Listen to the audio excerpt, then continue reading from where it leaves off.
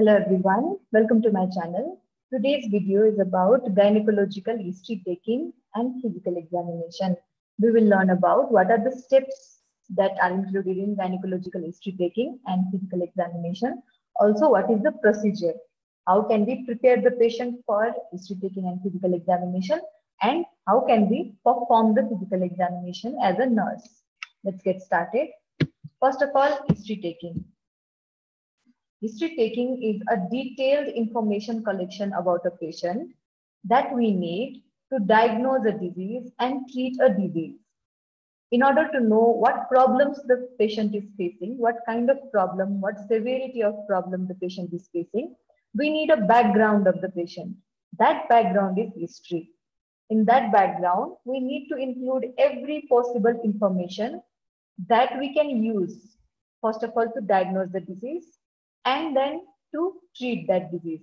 After history, then we can proceed towards physical examination. Whatever information we have obtained in words, in terms of words, we need to find that out in the patient's body. So, history taking according to gynecology should be very detailed, should contain every information regarding the woman's age, partner's age, woman's number of children, obstetric history, menstrual history, menopausal history, family planning history, everything. We will discuss about everything here. First thing is setting of history taking. The setting of history taking should be peaceful, calm, and comfortable for the patient. Because in gynecological history, patient and the partner, either patient alone or with the partner, shares very, very intimate personal information with the nurse. So, in order to maintain privacy, also to comfort the patient, we need to provide a relaxed environment, relaxed setting, so that patient can easily express her problems or concerns and also express her choice of treatment. A specific gynecological history includes biodemographic data, chief complaint, history of present illness, menstrual history.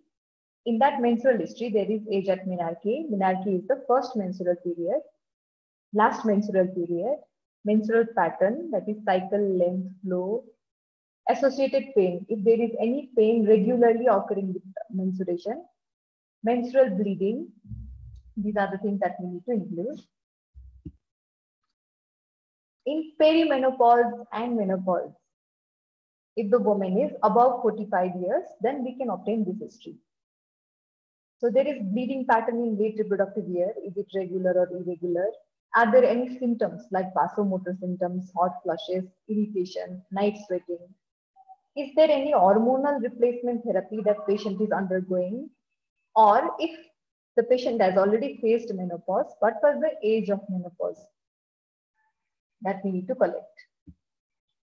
After that, obstetric history, number of pregnancies and number of their outcomes. Describe each pregnancy and its outcome in obstetric history. Also, describe maternal or neonatal complication, if there was any complication. After that, there is medical history. Medical history is all about disease and medicine. Whatever disease the patient is suffering from, since how many years, and what are the medications that she is taking for that disease. If she had taken, if she has left taking the medicine, for how long did she take? 6 months, 1 year, 2 years, 5 years? How long did she continuously take some medicine? Because sometimes side effect, adverse effect of medicine is seen in body later. Also, if the mother has suffered from any kind of infectious disease, sexually transmitted disease, pelvic inflammatory disease previously, if the mother has allergy to some drugs, if she had done blood transfusion, that is the history of anemia, that also should be obtained. Also, there is past surgical history. Surgical history is all about surgery and anesthesia. What was the type of surgery? Was it minor, major? What kind of anesthesia was used? Was there any bleeding? Was there any complication after the surgery? All that information. After that, family. Family history is about how many members were there in the family. We need a 3-generation information. So, how many members were there in the family?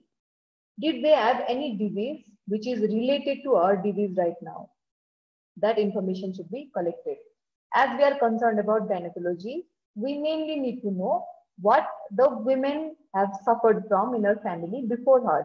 Were they healthy? Were they sound? Or did they suffer from any kind of disease? After that, there is personal history.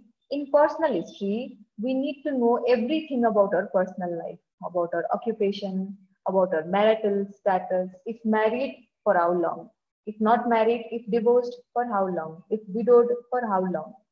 Also, sexual history should be taken. That includes sexual dysfunction, dyspareunia, history of sexual abuse, assault. If yes, for how long? Or for how long it lasted, if it is about many years ago. Next is contraceptive history. This is also important. The choice of family planning method is very important in gynecological history because use of family planning leaves its impact on the reproductive health of the woman. As we are concerned about gynecological health right now, so contraceptive history is important. Next step is physical examination. After obtaining complete history, we need to perform physical examination. Here the steps are general and systemic examination, system-wise, and then gynecological. Gynecological examination contains breast examination, abdominal examination, and pelvic examination. Pelvic examination is a little bit complex. We need to maintain position, we need to maintain everything. Breast examination can be easier because it can be done by self or can be done by health personnel. Abdominal examination should also be done by health personnel. Before performing physical examination, make sure that patient has an empty bladder and make sure that you place the patient in a comfortable position.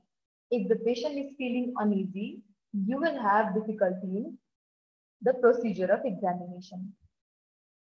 So, first of all, in general and systemic examination, we don't need to write so much detail in exam as we are concerned about the gynecological examination more, but there are some important points that we should not miss, like examination of weight, if the patient is too thin or too obese, examination of nutrition, if the patient is underweight, overweight, pallor and jaundice.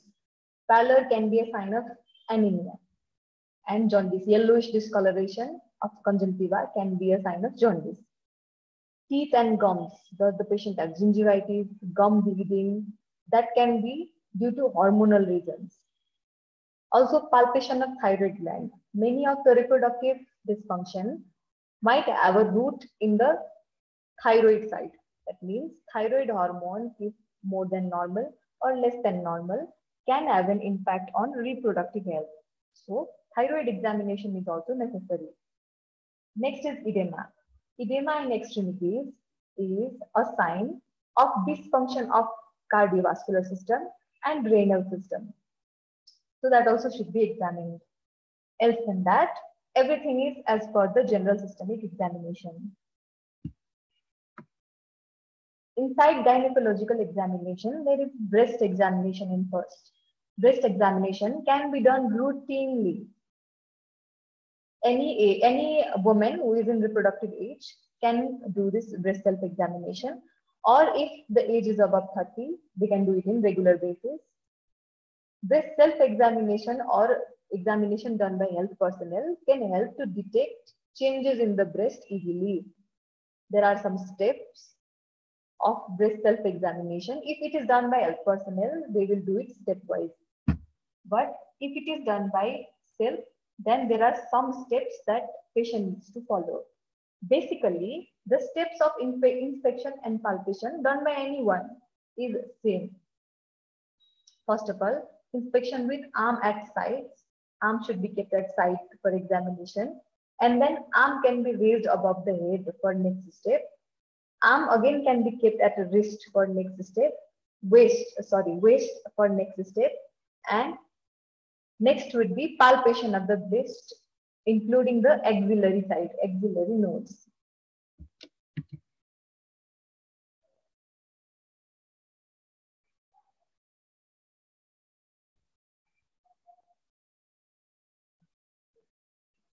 Next step is abdominal examination. The abdominal organs are highly influenced by reproductive hormones. When there is pregnancy, the whole abdominal organs are pushed ahead because of the gravid uterus. And when there is menstruation or menopause, the whole GI tract and all the abdominal organs suffer because of the changes in hormonal level. Abdominal examination can be done by inspection, palpation, percussion, and auscultation. You cannot perform percussion if the woman is pregnant, but else than that, you can perform percussion. On inspection, we can see skin condition, presence of surgical scar, prominent pain. On palpation, we can examine rigidity of abdominal muscle, location of pelvic mass, and organomegaly. On percussion, we can find out if there is any pelvic tumor or tumor at any other part of the body by listening to the sound. In auscultation, we can find out hyperactive or hypoactive bowel sound. We can also find out intestinal obstruction by performing auscultation. Organomegaly is enlargement of organ.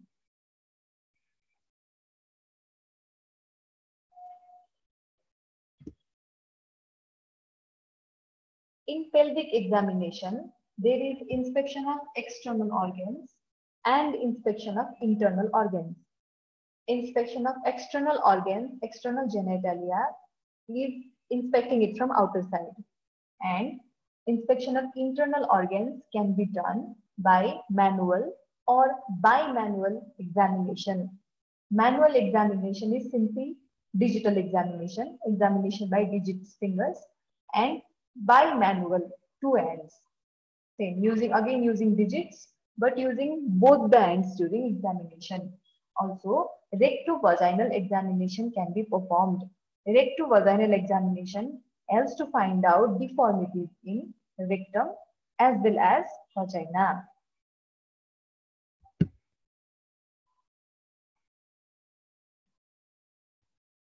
To prepare the patient for gynecological examination, first of all, we need to make sure that bowel and bladder both of the patient is empty.